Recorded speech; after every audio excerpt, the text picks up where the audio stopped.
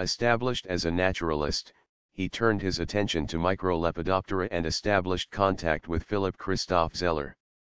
In 1869 he met with Louis Agassiz at Harvard, proceeding to Texas to collect animals for the Harvard Museum of Comparative Zoology. Similar arrangements were made with Agassiz, and in 1870 he collected insects in New England.